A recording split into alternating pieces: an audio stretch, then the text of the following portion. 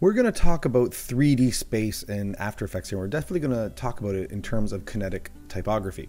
So I'm going to start a new composition. Doesn't really matter what it is, but I am going to make it, let's just say 1920, 1080. That's fine. That's a standard resolution we are used to seeing, especially on YouTube and other displays, digital displays. I'm going to make my resolution to be full, 24 frames per second. And you know what, just for now, I'm just going to play around 5 seconds. Not even a big deal. The background doesn't really matter. We could change that later. And I'm going to label this, I'm going to say 3D space, but we are going to play with kinetic typography. Okay, that's it. So I'm going to press OK. And now I have this nice little setup here. Great. And I have my composition in my project panel. I have nothing in my layer panel. So what I want to do now, I just want to play with some type. So like I said, kinetic typography. I'm going to click on the type tool. I'm going to click inside and I'm just going to type in anything I want. And I am going to use a certain amount of characters, and I want to play around with obviously using more than just one word. I'm going to have multiple words here. And what I can do is, just to make sure that anchor point's in the center, I'm going to hold down Command, double click on the pan behind or the anchor tool. Now that's in the center. And I can also click on my line tool and align and align, and looking good there. Great. It's in the middle. I'm happy with that. If I want to change the typeface, I can. If I want to change anything here, I can. For now, I just want to do this. Play around with that. I'm just going to hold down Shift to make it a little bit bigger. Oh, hold down Shift. Sorry. Drag that box out. There we go. Doesn't really matter. Just playing around. Okay, so there it is in my layer panel. As soon as I press the type tool on the composition or the viewport here, it shows up, yep, and there we go. Now, if I drop down or twirl down that arrow, I can see what I can do here. I see all my transform options as per usual, all my ways to animate anchor point, position, scale, rotation, opacity. I see the text and just a normal amount of things I could see here. And what I see in my anchor point is, not much in terms of, I just have my X and my Y on my anchor point, my X and my Y axis on my position. My scale, I have my 2 points of, if I unclick that and deselect, I could stretch it out on the X axis, and if I do the same, I could stretch this out on the Y axis. Here as well, I just have my number of rotations, full 360-degree rotations, or just a certain amount of degrees, and my opacity. So really, it's these first three that have X and Y axis. Now, if I want to play in 3D space, really what's going to happen is I'm going to add in a little 3D here. I'm going to click on this, and it's going to add in the Z axis, which is coming towards me. But there's also a little gizmo that's going to show up and explain to me what is going on. So there it is. I have that. I select my type, and here's what shows up. It shows me what's going on here. I have now this blue, or this extra axis that showed up, the Z axis, which now I can play around with. And what that axis is just coming towards you or getting further away from you. So that is the Z axis on that line. Same here. I can make it a little smaller, a little bit bigger. In terms of the position, come towards me, come away from me. Same with the scale. Now we can't really tell much going on because there's really not much depth, obviously. So I'm just going to reset all that. And there I am, which is totally fine. That's what initially looks like. Great. Now, with that, I can now animate on these particular axes. And let's see this. But however, what we do need to actually set up is our cameras, so we can actually see a little bit more and understanding a little bit better with our views. So what I'm going to do on this viewport, because as soon as I clicked 3D camera, I'm going to click it off actually. Nothing is here. As soon as I click it back on, I want it to be 3D. This area shows up, and what I can do is now go to active camera, and I can actually select different viewports, points of view, realistically, different cameras. But what I want to do first is I want 2 views. I could have 4 views, but I want 2 views.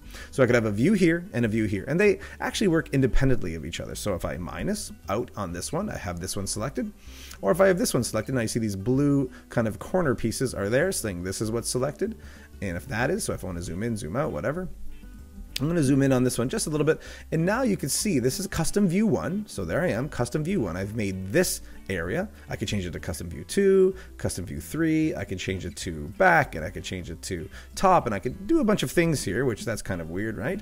I can't see much right now, so I'm just going to keep it on custom view 1, and now I could kind of get a better sense of the 3D space I will be creating. Great. So I have my active camera and my custom view. Now keep in mind, the active camera is actually what you're going to see when you render your video. This just helps me, but my active camera will be what I render, what people will see when I make my video. Okay, So having said that, now let's take a better look and understand once again the scale. Once again, not much happening there, but if I change my position, that's what happens. It moves away, it moves towards, okay? Same with the anchor point. If I want to move the anchor point, oh, a little fast because I'm holding down shift. Same idea. I could actually move the anchor point on the Z axis as well. Now let's just do a quick animation on using this new axis that we have so we can play some 3D. So I'm actually going to do something like this where I'm actually going to rotate it down and then bring it up. So let's try that out. So I'm going to click on my stopwatch here for the X rotation. Right now that's where it is. I'm going to move it and I'm going to make it so it's actually coming down. So that's going to be on the 90 degree. So it's exactly flat. And then I'm going to move up my CTI just a little bit and I'm going to make it 0. So it's kind of almost like it's just waking up. All right, there is my animation. I'm going to bring down my resolution just a little bit so that maybe the RAM preview when I press spacebar isn't as bad. Yeah, so it flows a little bit more, but the quality is not as good. But once again, that's just for this workspace. Once I actually render it out, I'm going to make sure the resolution is full and then it'll be fine. Okay. So I have that type of animation. That's pretty cool. And then I also have another type of animation. I could say, let's do the Y and let's play around with the Y axis. So I'm going to do a little stopwatch there and I'm going to leave it exactly where it is. And I'm going to move it here and I'm going to change that. I'm just going to drag it maybe this way. And I'm going to set it at 90 degrees as well. And let's just see what happens there. So it comes up and then it rotates like that. That goes pretty fast, obviously, but just showing you the kind of cool space, because as you see it in here, you get a better sense of what's actually happening with that camera, with this different camera view. But this is actually what you're seeing. Okay, so just kind of a fun way to play around with that. Pretty interesting, okay? Now, if I want to do an animation here with that, I can with my range selector, but I actually want to change it up. I want to show you something a little bit different. So I'm going to duplicate this, Command D. And it's still going to be 3D, but now what I'm going to do, I'm going to shut this one off. I'm going to click down my transform. I'm just going to reset everything, and I'm just going to get rid of these keyframes. So it's just back to normal. Okay. Now, instead of animating the whole word together, or these 3 words together, I'm actually going to animate and add this extra piece in here. Go to text, animate. I'm going to enable Per-Caracater 3D. See what happens with these boxes when I click on that. Now what I could do, I could animate each individual character in 3D space, not just the whole piece all together. I could do both, obviously. I could still rotate this with my transform and rotate it all together. And rotate it all together. Okay, but now with this option, because it's enabled, I can animate. And what I want to do is I want to animate though using, now that it's been enabled, I'm going to do, let's say, a position. I'm going to animate a position. I have my animator 1. I have my range selector set up as well. And now what I can do with my position, I'm going to play with my X, Y, or Z. I'm going to play around. And now what happens is I'm going to be able to do this per character in 3D space. So let's try that out. Let's play around with that. So my start, I'm going to do a little bit of a start animation here. So I'm going to click on my start there. And this is going to be 0%, and then I'm going to have 100%. And what I like to do is set that up, and then I go in the middle, and I'm going to change in the middle more or less what my position is going to be. So let's play around with the Y. We're going to bring down the Y all the way down here and set it up right there. Great. I'm going to bring it back. There's my keyframe. It remembers the start at 0%. So it's going to start here, then it's going to just kind of go through. And what it does, it's just going to animate through and kind of bring it up, which is very cool. And I could kind of see what's happening here as well, how that's actually functioning. Cool. Now what I'm also going to do, let's play around with the Z axis. Let's see if that does anything for me. I'm going to bring it in just a little bit. Actually, you know what? I'm going to do the opposite. I'm going to make it much bigger. And let's see how that animates out. So it kind of comes a little bit bigger, then goes a little bit smaller, which is totally fine.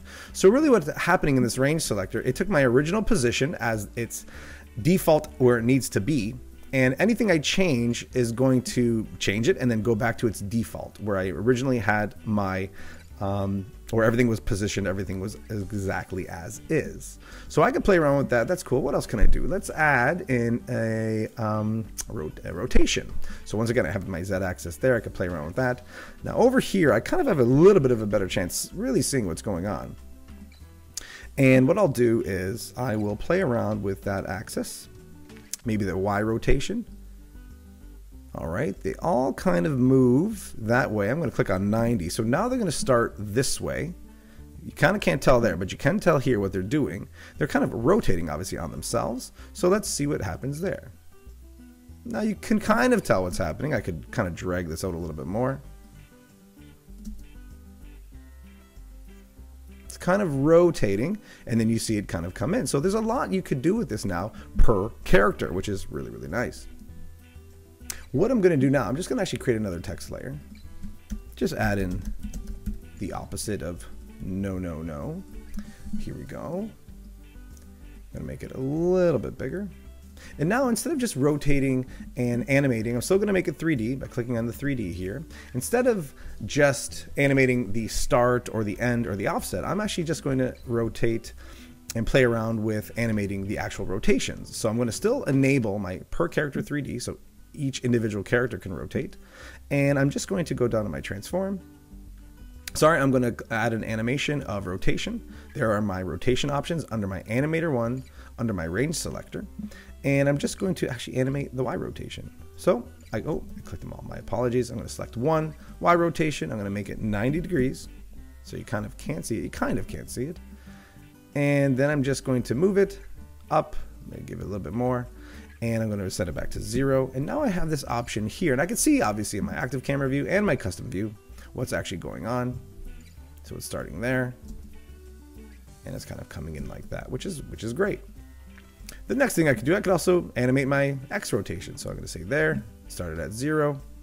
It's going to go to, say, 90. Then it's going to come back to, say, 0. Let's see that. So it starts off on animating the Y, then it animates on the X, which is pretty cool. I could obviously still do a range selector. Let's try that out over here. And let's animate, actually I'm just going to get rid of all these. Bring it back. Let's animate, like I like to say, let's do an offset. I'll do a start. Sorry, I'll do a start. Well, I'm going to bring it up. I'm going to do one. I'll do 2 characters at a time. So there, and I'll bring my end. So I have 2 characters highlighted. I can see because my input here and my input there.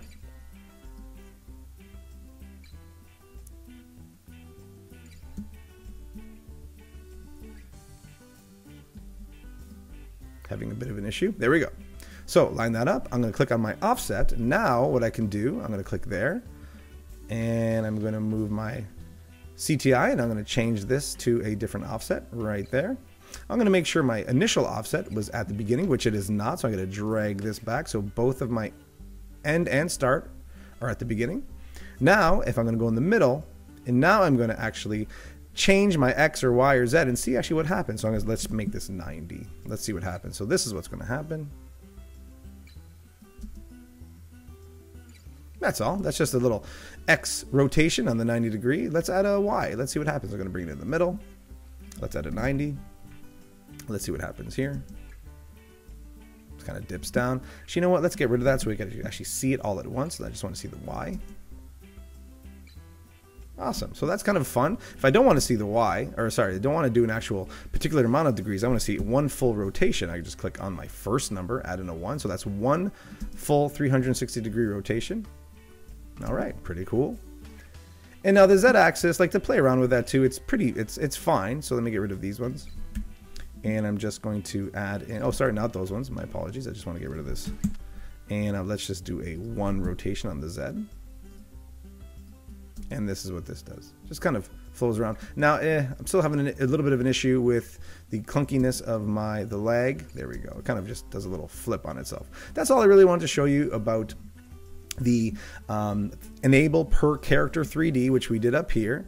We enabled that, so now each individual character can do some type of individual animation, which is really cool, as opposed to the whole word. So the next thing I'm going to do, I'm going to show you how to add extrusion or depth onto a vector file that we're going to bring in from Illustrator. So it's a logo I made from in Illustrator, and we're going to add some depth to it, some extrusion, and see how we could kind of play around and animate that. And we could actually do that in After Effects. So I'm just going to click and drag my Illustrator file and just bring it in to my project panel.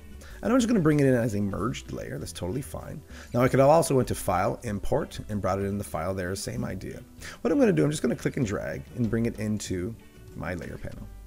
Now, what you may or may not have known is I've been working in Cinema 4D. Now, normally we actually by default is Classic 3D, but Cinema 4D will allow me this option.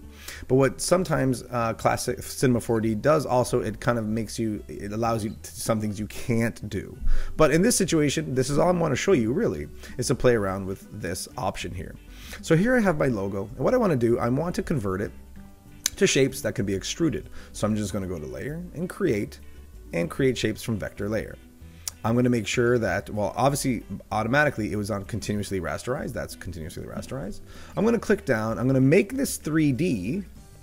All right. And now I have this option. As soon as I did that, I made it 3D. I have this geometry option.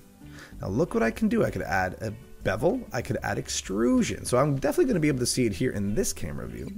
I'm going to add some and just scrub it, and kind of now I'm adding some extrusion there. Look at that, very nice. So now here you can't really see it, but here you can. Now here's another thing we could do with our custom view one. We could actually change up the camera angle ourselves with these 3 tools. So I'm just going to click on the orbit camera tool and I'm just going to orbit around. Now you know what I'm going to do really quickly. I'm going to change this from full to half. So it's not going to be as good quality, but it'll go a little bit faster for me. So here I could kind of move the camera around this to get a better sense. Here I could move on the X and the Y, move it around. And here I can use the Z, and I could do the same thing, which would come closer to the camera or go farther away from the camera. Another way to quickly cycle through these 3 cameras is press the C key. I can go to orbit, press C, X and Y, C, the Z.